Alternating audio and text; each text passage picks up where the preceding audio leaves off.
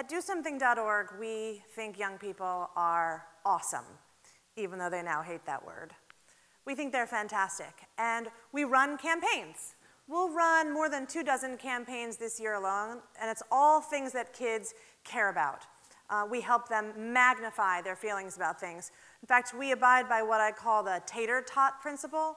Does anybody remember tater tots, the tater tot day in the lunchroom at the cafeteria? That was the best lunch day. Now, let's be honest, tater tots are basically short and stubby French fries. They're no better for you than the French fry. And there are lots of organizations that want to take away kids' tater tots. We are never going to be that organization. We fight lots of other battles, and those other battles are things that kids care about. So, for example, top 2 causes that kids care about, evergreen, always, animals and homeless. They're basically like gateway drugs for cause. They're starter drugs for cause. If you want to talk to your 10-year-old about cause and get that kid hooked on cause for life, start with animals and homeless. So we'll run a campaign on homelessness. No one seems to know that 1/3 of all young people in America, of all homeless in America, are under the age of 18. So we run a campaign around youth homelessness. We call all the homeless shelters in the country and say, when a 17-year-old gets to your shelter, what does he ask for? Does anybody want to shout out, guess what you think it is? What would you want if you were 17 homeless? A lot of you want internet access, shocker. Tater tots, I like that. I like the way you think. Thank you for listening. It is, it's jeans, it's jeans. It's just like every other person in this audience. It's just like every other kid in America. They want jeans. So we run a campaign called Teens for Jeans, and in about 3.5 weeks, we collected over 900,000 pairs of jeans. You can clap. And so homeless shelters use those jeans to lure kids off the streets. Kids have learned about the issue. They've made an impact. Moms are happy because the kids have cleaned out their closets. And the partner that we worked with, Aeropostale, is happy because we sent between 300 and 350,000 people into their stores in Q1 when they need foot traffic. Great campaign. Another campaign that we just ran last week is called Undocumented for a Day. So it's entirely SMS. It's all built on top of Mobile Commons, who I know is here today. Yes. Was that Jed? Anyway, so on top of Mobile Commons. And you simulate by text being undocumented for a day, but you don't know when you start the game. When you start the game, you just think this is the day of your high school graduation, and you miss the bus. The problem is you can't drive to school now because you don't have a driver's license. And then your mom offers to take you even though she doesn't have a driver's license, and she gets pulled over by a police officer because she was speeding to get you there on time. The entire thing is an SMS flow, and at the very end, if you're upset about how you were treated in this game, you have the opportunity to auto call your senator to talk about the DREAM Act and Dreamers. It's fantastic. It has a 97% open rate text. We looked at churn, at who is most likely to stay on our list, and our top 3 markets are McAllen, San Antonio, and North Miami Beach. So that means we are skewing Hispanic. Our most engaged users are Hispanic, Asian, and urban. It's fantastic. But there's been this one side effect. I won't say it's not fantastic, but it's been a surprise.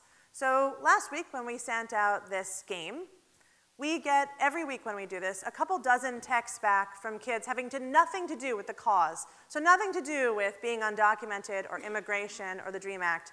Things like, help, I'm being bullied, and I don't know what to do. Texts on eating disorders. And the worst text we ever got said exactly this. He won't stop raping me. It's my dad. He told me not to tell anyone. Are you there? We're not experts in this.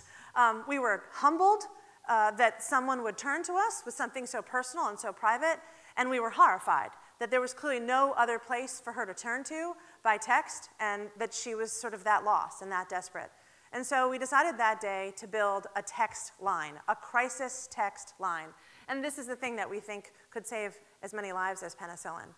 So we're building this. It will be totally private, right? Because it's by text. This is a medium that they prefer. Anybody who has a teenager in the room knows this is the only way you communicate with that teenager. It's by text. It'll be private. No one hears you, like when you're calling a hotline. When you text, you could be bullied at school at the lunch table texting for help in that moment.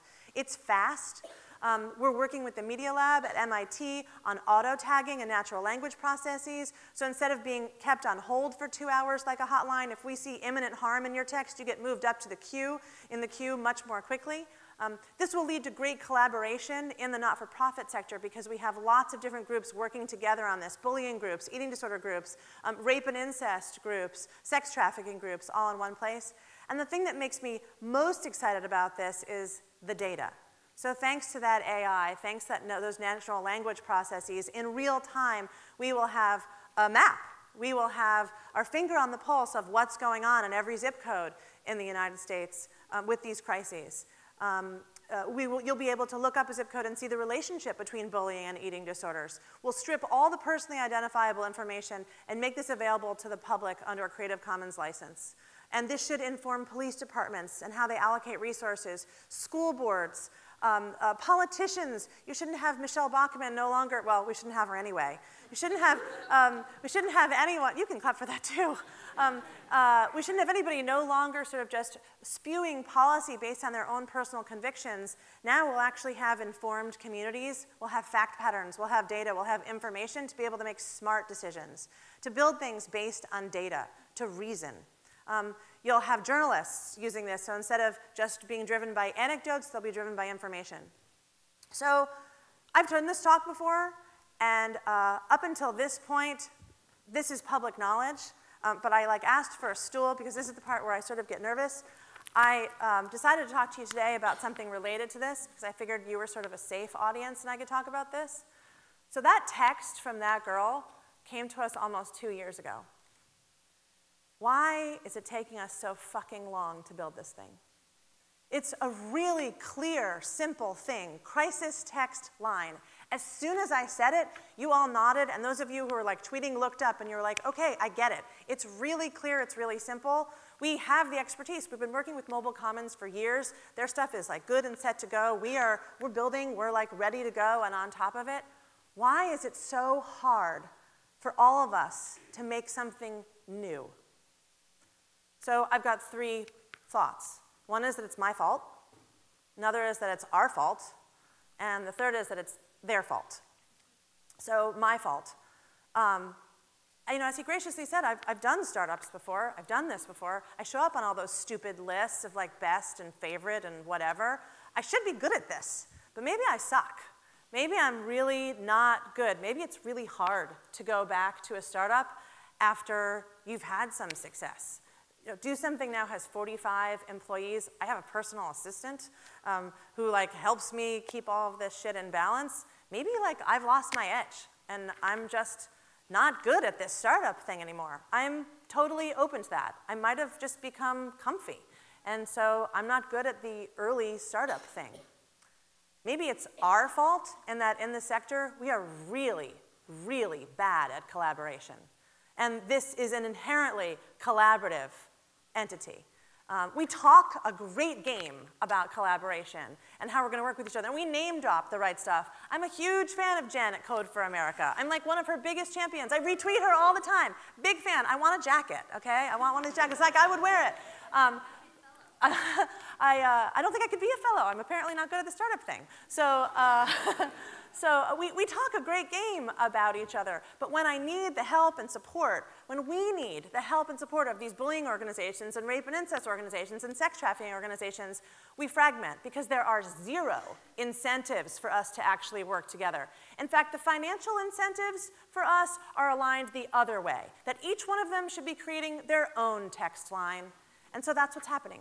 Several of them saw my TED Talk 2 years ago, and now they're creating their own text line, which is fragmenting the data, and the whole thing rides on velocity, volume, and variety of data. And if we fragment, we won't have that. But there are 0 incentives for us to work together. Even though, by the way, we're building this as a white label solution, you can strip the name Crisis Text Line and use it we're for free. The third possibility is that it's their fault. And by their fault, I mean the man. And in our word, the man is the money. I'm talking about traditional foundations. Now, traditional foundations do lots of good things. I think Andrew will kill me if I don't mention that this is one of those good things, right? Personal Democracy Forum is supported by places like Ford. But let's be honest, and what I want to do now is take some of the things that we whisper about to this stage. There are lots of things that traditional foundations are doing to hamper this new disruptive stuff. So one is, and the thing I've been told again and again is, this is a great idea, but you don't fit our buckets. No shit, it's new.